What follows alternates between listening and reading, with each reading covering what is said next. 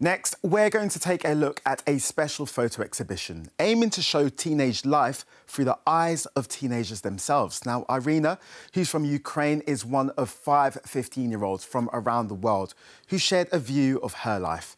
Shanequa and some London pupils went to take a look. These photos tell the story of 15-year-old Iryna, who's a survivor of war. In these pictures, I tried to tell a story of how we all were fleeing the city when the war started. I'm at the Street Child Showcase, where 5 brave 15-year-olds who live in some of the world's toughest places have taken photos for everyone to see. The flower here is kind of illuminated, and I think maybe that depicts Iryna's hope that she'll make it through this, that Ukraine can make it through this, the horrible war they're going through. These photos were taken by Iryna, who lives in Ukraine. Currently, her country is at war, and these photos show what she and her family have been going through. And how do you feel when you look at those images now? Now, I feel a bit nostalgic when I see those pictures. And it's strange, because when I used to look at them, and I look at them now, I have a different feeling to what I did before.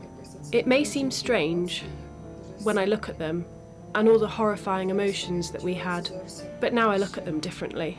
I think that she's genuinely really talented, and as teenagers we're used to taking pictures on our phones, just everything we see, trying to capture aspects of our life, and it's just she's caught this moment of her life, which is a really bad time, and it's one of maybe even the lowest points of her life, seeing her her future slip away from her.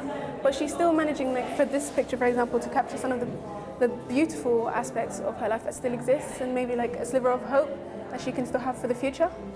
In these photos, I feel very sad for her and sympathetic, because she even said herself that she feels empty and she's very exhausted. You've been very brave sharing your story. We really appreciate it. How do you want other kids to feel when they look at your images? I want for other kids to feel and understand that everything can be overcome. There's always hope, and I want them to have that with them, and I know that everything can get better. They can overcome many situations, including this one. If I had to say something, I would say do the things that make you happy, because everyone's different, they're unique, and some of us live different lives. Some of us live in farms, some of us live in the countryside, some of us live in the city, but there are different things that make us all happy and make us who we are. So they should do what they think makes them happy and makes them who they are.